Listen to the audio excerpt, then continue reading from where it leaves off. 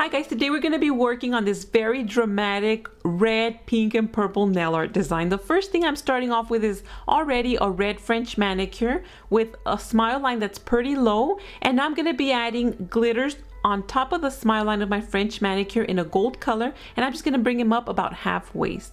Once everything dried up, it's time to begin painting the little spots, the leopard spots. For my spots, I chose a hot pink color, and I'm bringing them down halfway only down my French manicure. The next step is to just outline certain areas of your spots using a black color. So I'm not going all the way around, just certain areas around those pink spots.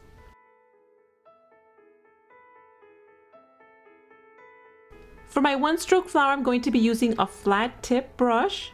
I'm going to be dipping my brush half in the darker tone purple and the other half in the lighter tone purple. And I'm just going to go through my little plate a couple of times, just making sure that my brush is fully loaded. And this also helps there be a nice transition between the two tones.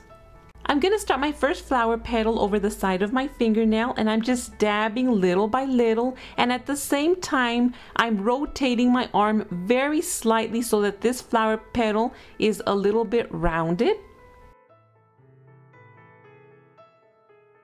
Now for my second flower petal, I'm going to do the same exact thing, just dabbing. It's sort of like dabbing and dragging at the same time, but really slow, tiny movements. And I'm also rotating my hand again little by little, making sure that this second flower petal is also a little bit rounded.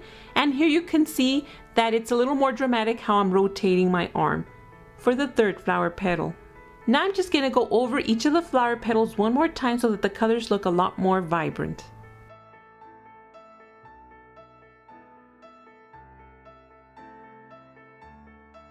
To start off my second row, I'm going to do the same exact thing, except these flower petals are going to be a lot smaller. So I also want to make sure that I don't go up so high that I'm painting over the dark purple section of the first line we made. So I'm just being very careful not to do that. So I'm just dabbing, basically doing the same exact thing, except these flower petals, like I said, are a lot smaller.